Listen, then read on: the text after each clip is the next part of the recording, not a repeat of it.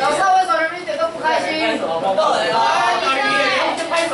对啊。808好棒哦！漏掉了！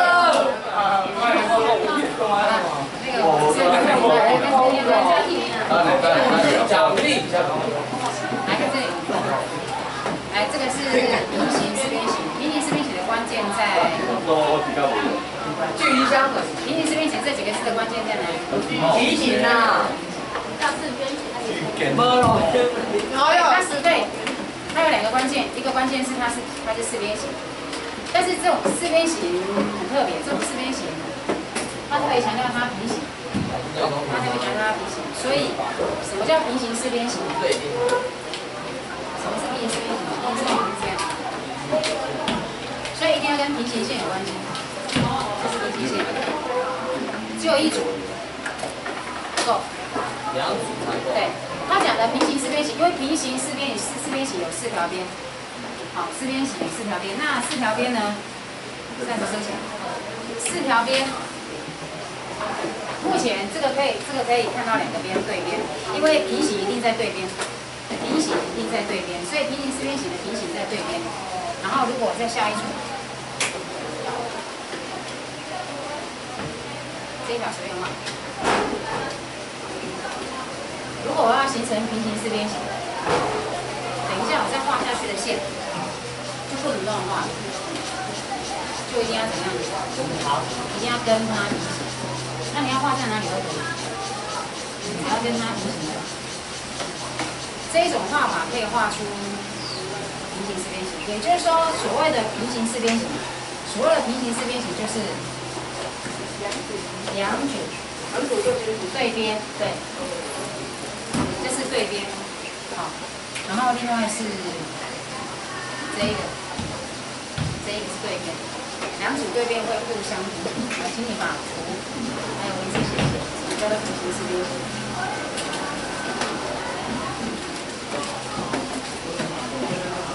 用2组去交叉出来，你心里面要有这个想法。2组平行线。2组平行线是2组等高线吗？等高的这个想法非常的重要，也非常的好用。因为你们有一些题型，它会算面积，所以你心里面要有这种想法。那你们要画平行线很容易，就是你们的尺的上下。就是平行，因为他当初做的时候就是做等高，他就是做等高线，所以你上下各画一点，就是平行线。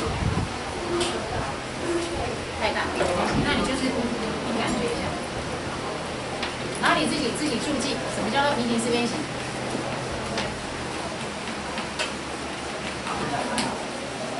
2组什么呢？2组等高线，对。那2组等高线的意思是这样子讲。2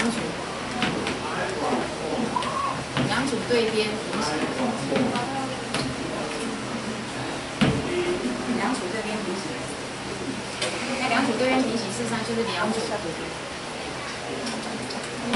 就是2组等高线。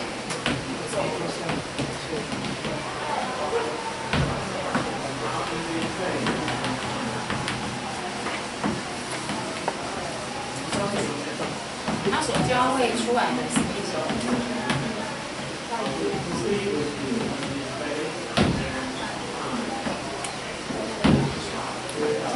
这是2组等高线，2组平行线就是2组等高线，它交汇出来的这个四边形就叫做四边形。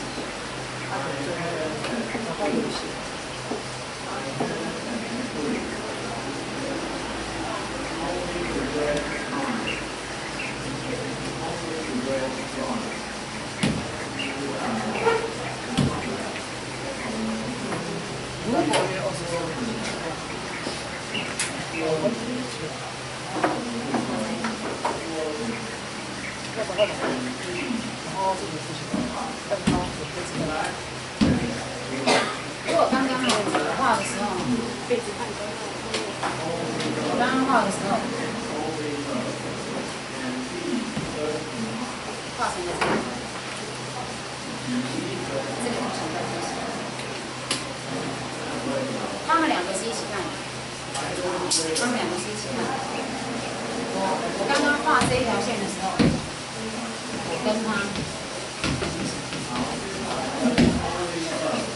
刚刚画这条线的时候，我跟他不平行，关键在这里哦，交汇成的，交汇成，应该说相交成四边形。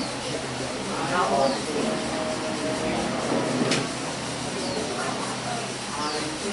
这一组还是平行线哦，这一组还是平行线，这一个，他们两个是平行线，这个是平行线。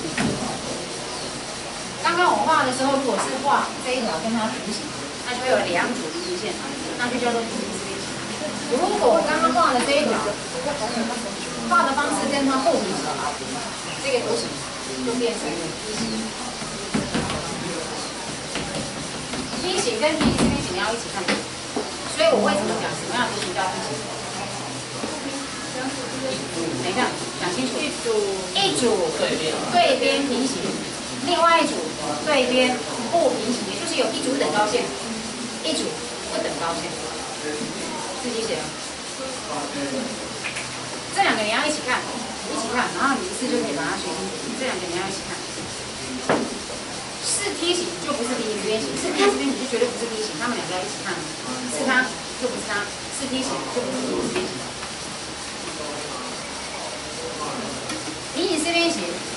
它的两组对边，两组都会平行，可是梯形分两个看，一组等高线，另外一组不是等高线。也就是说，一组对边是平行的，这一组平行，可是另外这一组没有平行。所以你会看到一个很明显的结果。不知道你有没有看到什么东西？我刚刚这一条画的时候，这个画的时候，然后这个在这里平行画下来的时候，跟我刚刚这个一样这样画，可是我这个不画的不平行的时候，会有一个很明显的结果，这样你们看到。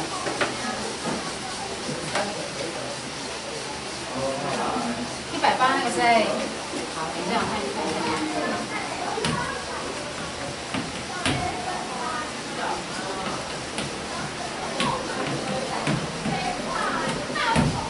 看长度，因为四边形我会研究它，会看它的边长，看它的角度。边长，那你看到什么？你当初这一条画下来的时候，如果你画的跟它平行的话，这两个一模一样，不可能不一样，我感觉。这个就很明显，一长一短，一定一长一短，一定哦。这一对平行的这一对，平行的这一对，因为这一个不平行的，也就是他刚刚讲的，有点类似他刚刚讲的所谓180度的那个问题。因为这两个不平行，所以这里开，这里比较长，这里比较短，它一定会一长一短。如果你画了这一条线跟它不平行，它一定会出现一开一合，这边比较开，这边是会，最后它会交汇在一起。梯形会这样，所以这两条边不会一样长，平行的那一组边不会一样长。可是如果你平行，因为你这边要180，这边也要180，这两个角加起来180，这两个角加起来180，所以它没得长短。没办法长短，所以它逼得它不得不相等，这里一定会相等。这边也是一样的计算方式，这里会相等，可是这里就不会。这两个绝对不会相等，绝对不会相等，而且一定会一长一短，不相等自己注意，把这个自己注记一下，自己写哦。什么是平行四边形，什么是梯形，你要自己写清楚。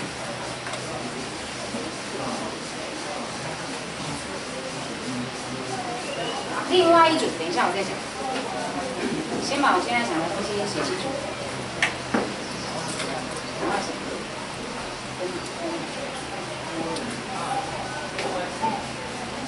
你们有洪德惠的手机号码？我只有他的赖，没在报。你有他的赖？你先9点钟哦，吃红利啊。号码给我。手机号。叶哥老师看到我的手机号码，你拿过来，弄出来。因为他不见了。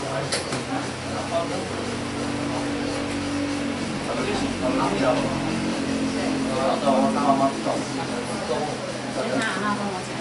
好。OK。好好写好。好好写好，可以吗？你现在帮我打个电话给妈妈。好，其他人来，请你们，真的我们只剩2个礼拜可以上课了。原则上快上完了，但是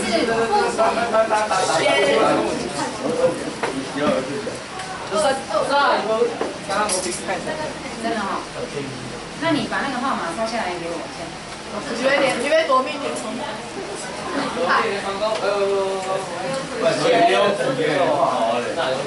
好，那个。叫他卷都没掉。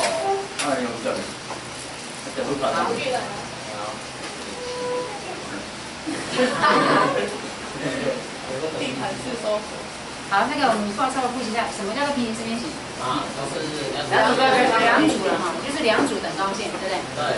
然后什么叫做梯形？一组等高线。一组等高线，另外一组不等高，可以吗？那因为另外一组不等高，所以它其实哈，你们知道你们常常背那个公式，上底下底指的是哪里？哦，就是不等高。不一样长，比较长，不一样长的线啊。对，就是这一组。你所谓的上底下底，所谓的上底下底指的是平行的这一组，可以吗？可以。你们所谓的上底下，可是上底下底，其实我觉得那个没有什么差别，看你怎么放。我这样放，这个叫上底，这个叫下底，不是吗？对啊。所以我觉得就是两个平行的那2个长度，对不对？你所谓的上底下底指的是这两个相加，然后再乘以高数，对不对？这2个生活它的2个比，所以我是觉得，与其说上底下底，不如说是2个比相加除以2，乘高再除以2。好，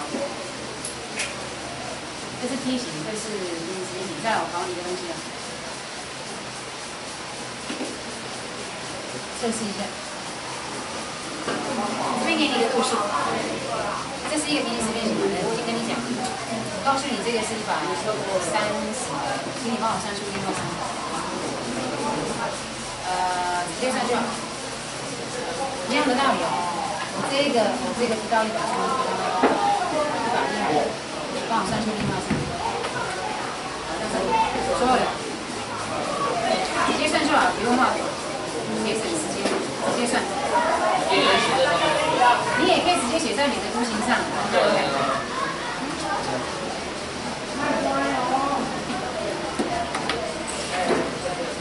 你的图形的角度，像我觉得人华就很有意思，就是因为他画的图跟我不太一样。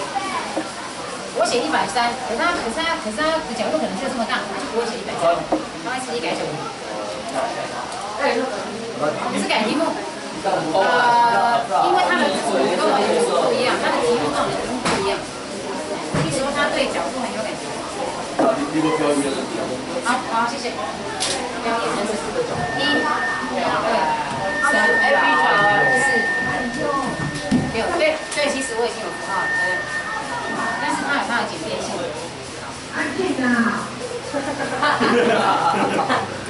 算好了吗？还没那么快啦，好了啦，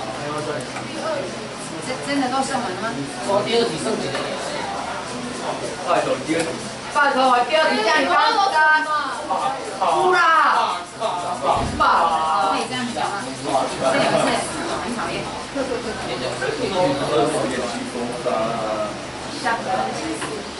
不要学错的话。好，请问平行四边形能算出来吗？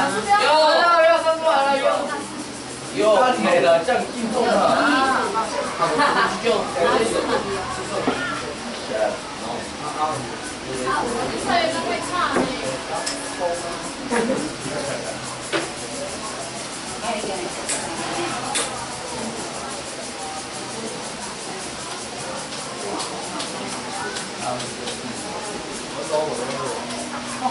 都弄的。哦，好，那这个呢？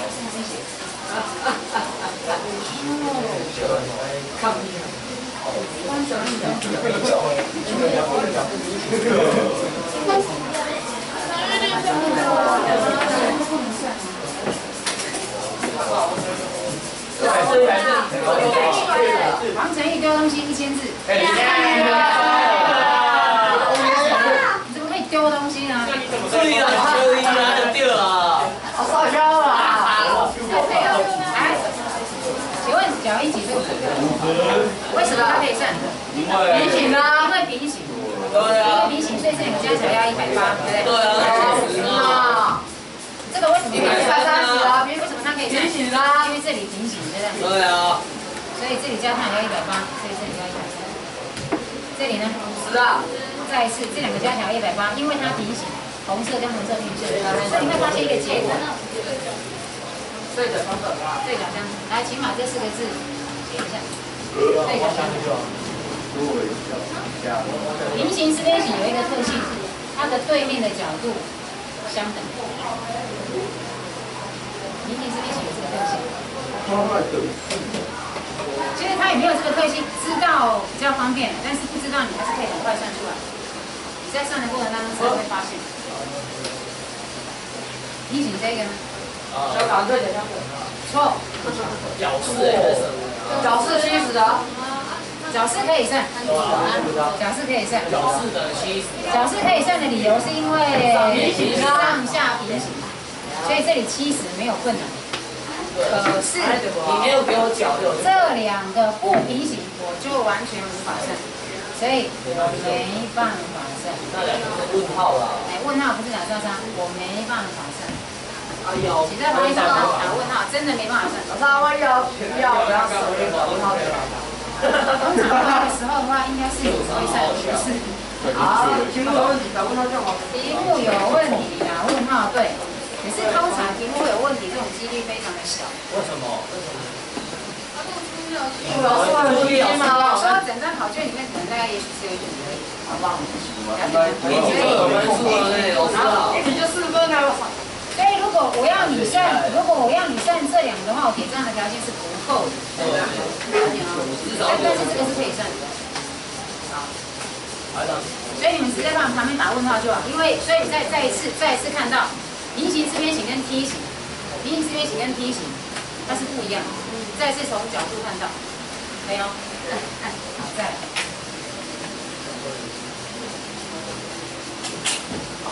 对，注意看了。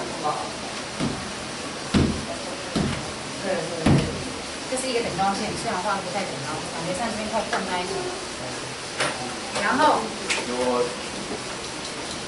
请问一下，如果我再拿一组等高线过来，我怎么摆？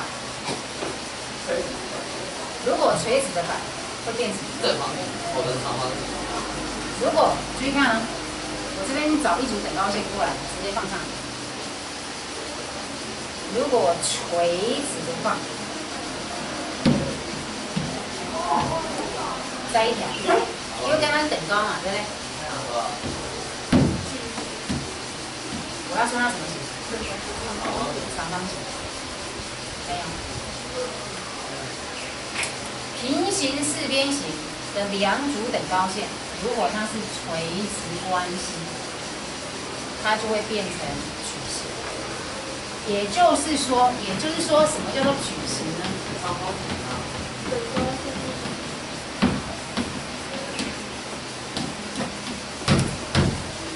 它事实上是平行四边形的一种，它是一样是两组等高线碰在一起。那它碰的时候，不是在那踢啊那样，它是正的。所以我要讲长方形，要讲它是长方形的关键在哪里？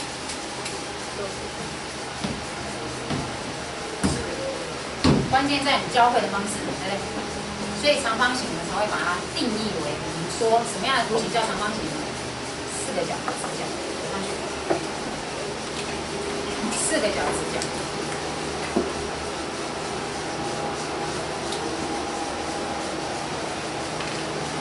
因为它的四个角直角，很自然而然，它就会是两组等高线的交汇。四个角直角。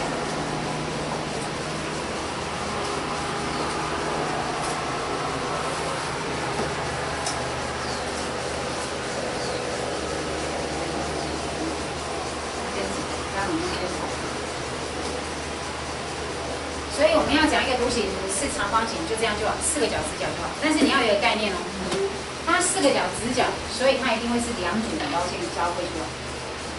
所以它会具有所有平行四边形的特性。所有平行四边形有的，它通通都有，因为它是两组等高线垂直交汇而成。它比较严格，它比较严格，它比平行四边形还要严格。那正方形更严格，就它当初在交汇的时候，这是一组等高线，垂直交汇。另外那一条的时候，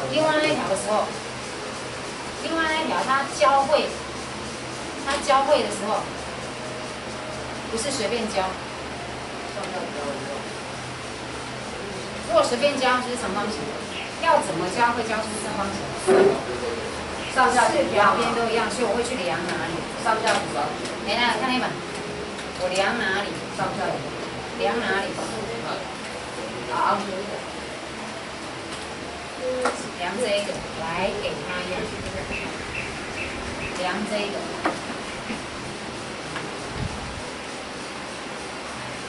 量这个，跟它一样。然后再画高线，这个就一定会是正方形。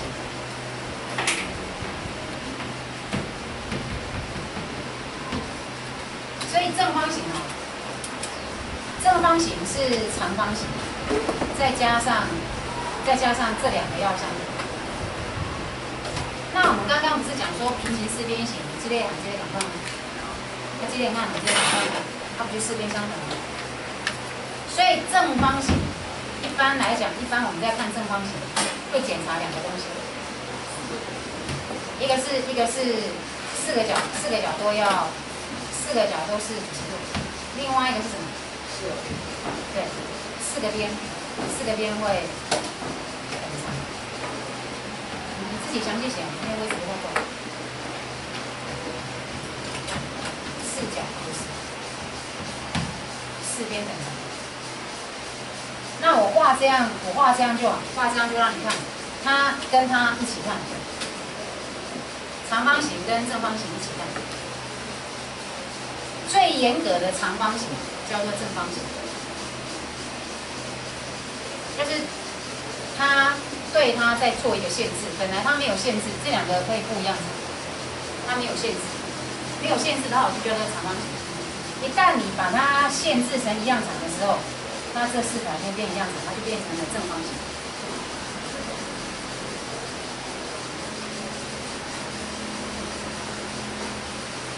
所以我黑板上讲的这几个，通通做梯形的，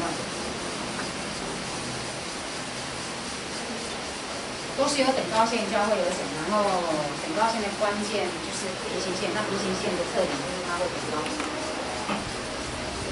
然后交汇的方式会影响到它，我们会给它什么样的图形？也就是说，越来越严格。最不严格的是平行四边形，黑板上这边，黑板上最不严格的目前应该是梯形。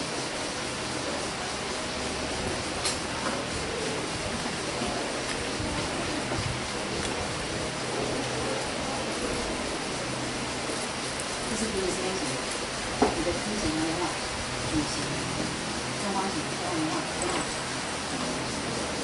梯形的话，那正方形当时在画的时候，你会发现，其实你画的这个为什么会差到长方形？你这一条方跟这一条方就不一样，所以你这个是什么？所以你指标你对的方是对的，你要这样。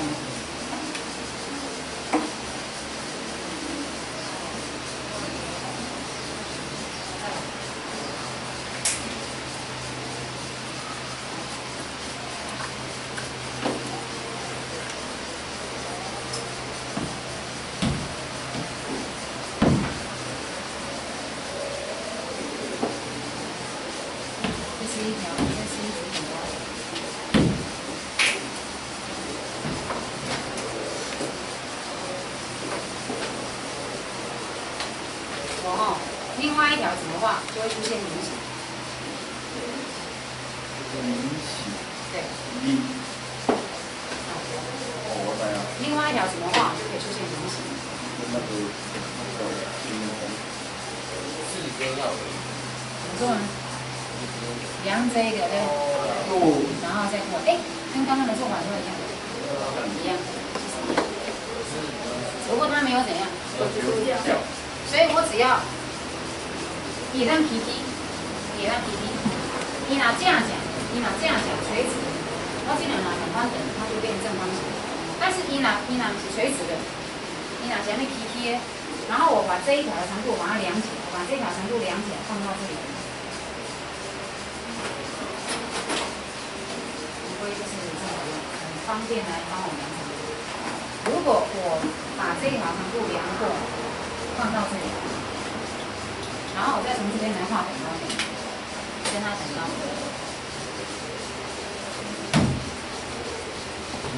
所以，我刚刚画的重点一样在这里上。这是一组平行线，这也是一组平行线，所以它是一个平行四边形。然后它又要求这两个要一样长，所以它就变成了什么？菱形。所以菱形的关键在哪里？菱形的最重要的特色在哪里？四边等高。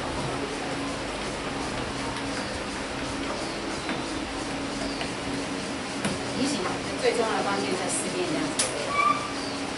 你画谱的时候，它自己有感觉，它实际上是两组等高线。可是这两组等高线在交汇的时候有一点严格的限制，这一个跟它要一样长。那这个一旦跟它一样长，它又是一个平行四边形，所以它就会对边相等，对边相等导致它四边相等。所有的东西平行四边形学起来，这些全部都会跟着学起来。所以关键在平行四边形。那其他图形是严格，稍微再加条件。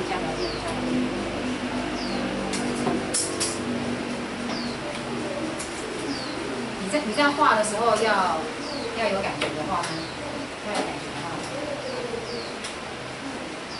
然后为什么不4个标呢？因为我要让你强调，要让你知道，当初我在画的时候，我在画的关键是把这两个画成一样长。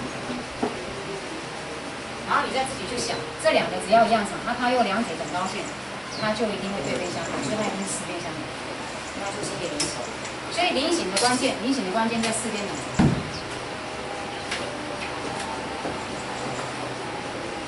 那课本写作的题目要有时间先写，我还没讲完，但是你们可以开始写，慢慢写，这样对你学习比较有帮助。如果你觉得你课本都写完了，习作都写完了，我还可以再给你其他的。但是做题目不急，有时候做题目不用做太多。做题目是为了弄清楚你到底懂了没。好，等于是我们又换了一个方式谈什么是这些图形。真形没办法由平行线教出来，真形没办法，你问得非常好，真形没办法，真形是一个，真形你会想到什么？真形你会想到风筝，你会想到什么？风筝想到你在做风筝的时候，的关键在哪里？对，你们有做过风筝的时候，真形放下，够秀着，我们在风筝啊，风筝，有做过风筝吗？讲针型好像很奇怪，有做过风筝的请举手。你的风筝会飞的请举手。真的。所谓的会飞是你，它会飞在天空，然后你站在下面，它会在那边自己飞呢。不是我那边一直跑，它飞嘞。你看老公才会飞啊，飞我不会飞。对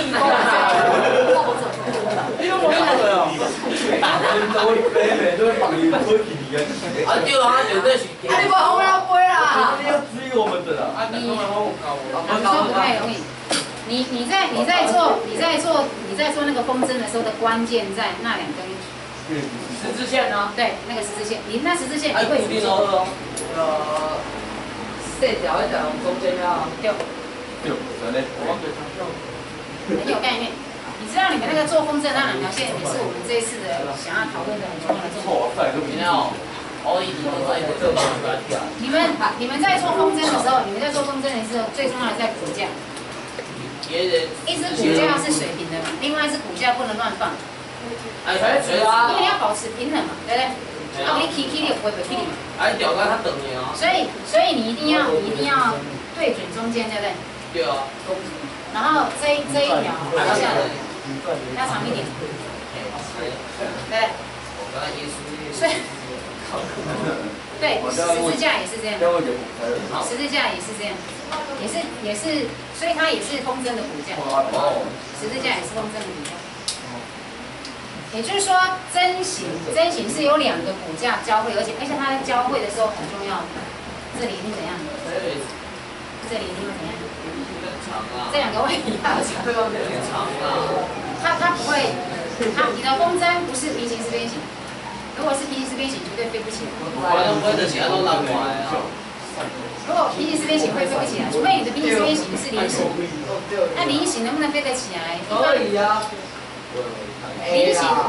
菱形可不可以飞得起来？你菱形，当然我问你一下，来，这个叫针形，对不对？那菱形会怎么画？菱形啊，这个做起来的是针形嘛，对不对？这个做起来的是那个风筝的形状，这个是针形。你的骨架如果是这样，一般我们都这样做，然后旁边还会在。我是花边，你还说掉啊？那不重要，你买什么钱都飞起来了。OK， 但是有它好太多了。对。那不是个重点。来，你的骨架怎么弄的时候，它就会变菱形。那你要跟正方形吧，那是菱形啊。有什么？你先坚持手嘛。你的骨架怎么弄？其实他讲对了。等一下，等一下，注意看啊！你的骨架怎么弄？一定要摆中间嘛，这个是四边的乱摆，对不对？对啊。还有针型，菱形，垂直。如果没有一短一长，叫做针型。如果不是这个一定要相等，这一定要相等。然后这两个如果也一样，是什么形？这个叫菱形，这个叫菱形。你有做过这个飞起来过吗？我嘛做针型，我差点毕业数学课完整。自由。我说开数学课本来着。来，请把这两个画上去。安尼自由。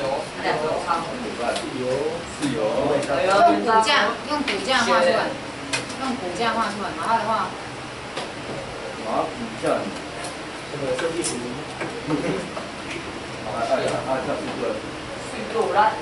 有人可以解释为什么你骨架这样子弄，这四条边就会一样长？因为对。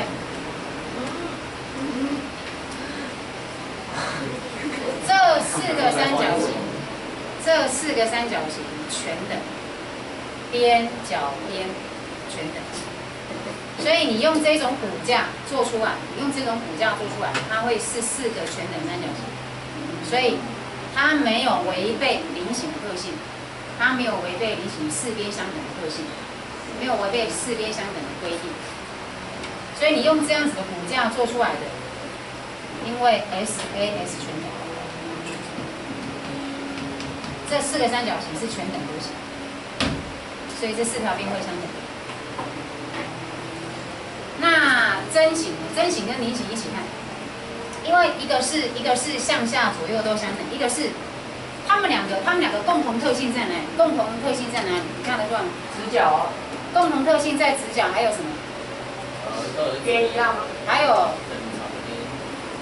刚刚我们做一件事情，两个都做一样的是在这里。还有呢？这不是对边，这不叫对边，这不叫对边。这个叫做对角连起来的线，这个叫对角线，就是你那个骨架，我们在数学上叫对角线。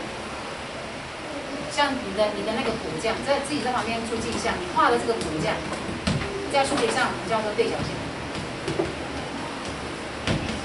你在做风筝的那个骨架。那它们两个的共同特性在我现在画红色的这个地方，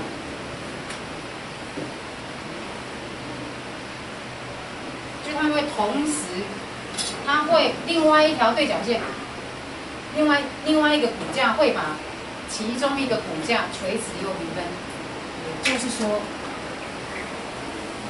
这一条是什么？你还记得吗？中垂线。然后我们有时候会把它讲成什么？这整个图形的，以中垂线来讲，是这一个 AB 线段的中垂线。以整个图形来讲，它叫做对称轴。好，所以它们两个的共同特性就是它们一定会是一个对称图形。这一条叫做对称轴。它们一定会有一条对称轴。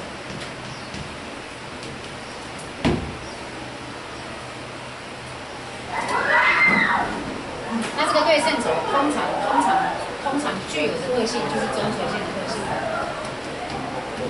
通常这个对称轴具有的特性就是中垂线的特性。因为你刚刚做的时候就是那 A 跟 B 叫做对称点，对不对？对称点。如果它是一个对称图形，对称点连起来的这一条一定会跟这条对称轴垂直，一定会垂直又平分。这是一个非常重要的特性，你们课本里面还有很多题目都是这样子在出。我一直还没有时间跟你解释。只要它是对称图形，对称点连起来的，一定会把，因为它对折嘛，所以180度会被平分成2个角。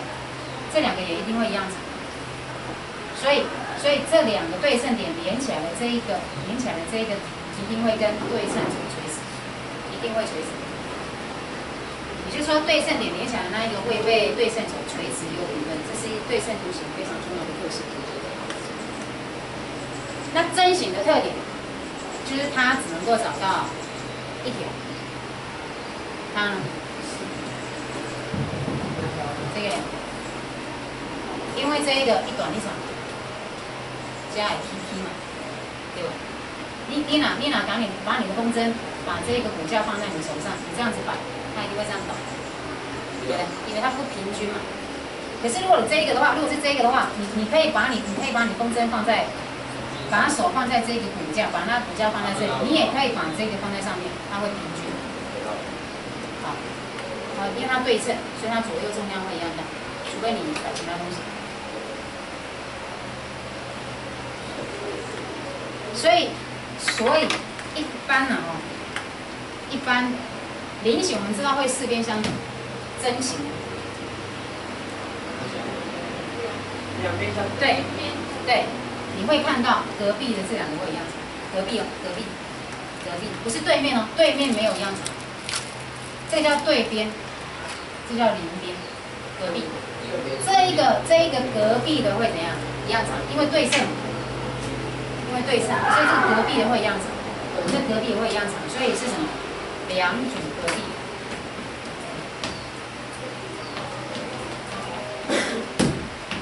隔壁线，我们这个叫做邻边，两组邻边等长。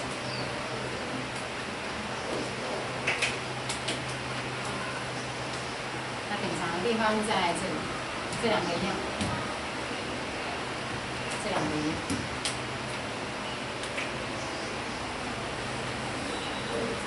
在对称轴的左右的。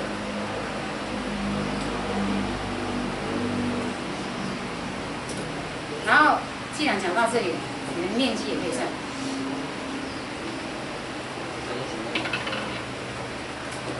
你想一下，你想一下。还有一种喜欢考的，就是考你算面积。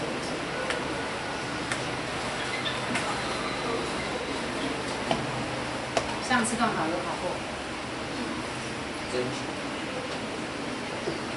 这块面积给你什么，你就可以算。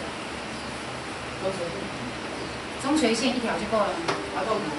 十字 A 啊。十字，对，给你骨架就可以。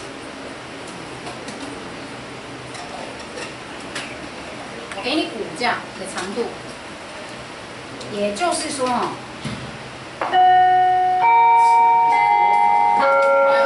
好好的把它写好，这一